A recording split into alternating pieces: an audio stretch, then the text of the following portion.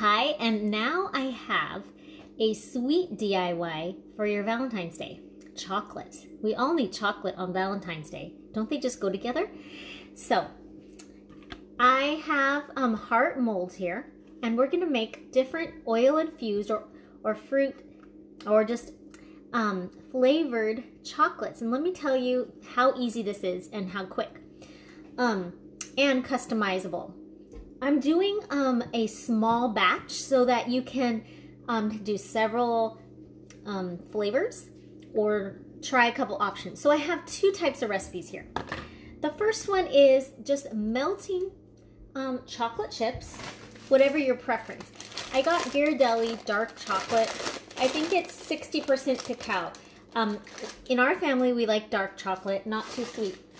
So I already melted some chocolate over the stove. Let me get it.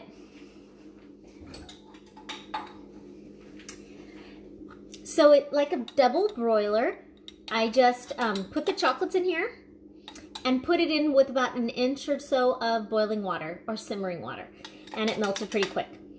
You know, we don't want to use, you could use the microwave too, but avoiding microwave is best. So look at how easy that was. Then you just need to add about one or two drops of essential oil that is a vitality oil to flavor it, and it's delicious. So we love peppermint. That's an easy one. Well, first of all, I have a half a cup of chocolate chips melted, and then one drop of peppermint can make peppermint chocolate hearts. I've already made those. This is what it looks like in here. I just stuck it in the freezer, and it really just took like 20 minutes. And then you can just pop them out. I did a few different flavors. So here's one that's popped out, and look at how cute. Oops, it's hard, yeah. And then you might want to keep them in the freezer or the refrigerator so they don't melt, depending where you live. Okay, so I didn't put my oils yet. So half cup of chocolate chips. Now I'm gonna make orange chocolate, and I'm gonna put 2 drops of orange. One. Come on. 2. Okay. So you might have noticed I took the cap off of here. That's a little trick when you want your last drops. I'll show you what I did. Because you have that top part. It's not good to touch it. And with the lid, I pull it off, and you can get the last drops. You don't want to waste any of this valuable oil. Okay. Now, I'm just going to make sure 2 drops is enough. Oh my gosh, that is so good. Okay, pouring that in. And then I'm just filling up the little molds. My molds are kind of a big piece of chocolate, so it's like 3 or 4, not too many. So what I did when, like I said, this is a smaller batch. You could definitely put a cup of chocolate chips and put like 4 drops of orange. And I don't think you'll have any problem if you want to, like, someone to lick the jar afterwards, right? Yeah. When I make my lip balm, I like to do it in a jar as well. And just, it's really hard to get the beeswax and such off of something I use all the time, so a jar is perfect. This almost made like 4.5.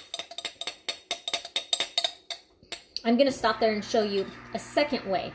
So that's pretty easy and delicious. I'm gonna try one more. Oh, I really like the chocolate orange. Okay. So another way, maybe a little healthier, is with other products, making your own chocolate. Cacao powder and coconut oil. So just remember 2. This is another very small batch, but so you can test if you like it. I melted 2 tablespoons of the coconut oil in the microwave. You could do it in the double broiler too. It looks dirty because I already did this once. And then get 2 tablespoons of cacao powder. If you have cocoa powder, that's fine too. I think this is has some good properties, a little bit better for you. Okay, so mix that up. Then you put your flavoring. So again, 1 drop peppermint, 2 drops orange. This kind of has a really rich flavor. So it has a slight coconut flavor, so just to let you know. Another idea could be bergamot, grapefruit, lime, black pepper. Black pepper strong, so I would dip a toothpick inside of the oil bottle and kind of rub it around. And cinnamon and chocolate, yum. There's so many options. Okay, now this is one, oh, do not forget the honey. It's not sweetened yet. So 2 teaspoons, now it's 2 of everything, but it was tablespoons before. 2 teaspoons honey or agave syrup or maple syrup. It'd be fun to hear what type of chocolate flavor you like. Let me know in the comments. Okay. And I kind of like to taste it before I put in the molds to make sure it's sweet enough, because it's pretty much going to taste how it is. Okay, here's another cool way you can flavor your candy. We got these freeze-dried raspberries. My girls ended up not really liking them, but I quickly blitzed it in the food processor. Look how pretty that is. Now I have raspberry powder. So I'm gonna put like 3 of these kind of big spoonfuls in here, and it also sweetens it up. And this is what I broke a piece off, and you can see it looks really pretty too. You could kind of see the specks in there. Okay, it's not as smooth, but it's still, it looked good on the outside. And then I'm just gonna fill this up and put them in the freezer. So, yummy, delicious. When you get dark chocolate, it's a little bit healthier. You might wanna label your chocolates too, so you know which is which. Or just have a surprise when you take a bite. This only made 4 big hearts in my mold. So there you have it. Easy peasy. I'm actually gonna serve these at a Valentine party I'm having tomorrow. I hope you try it.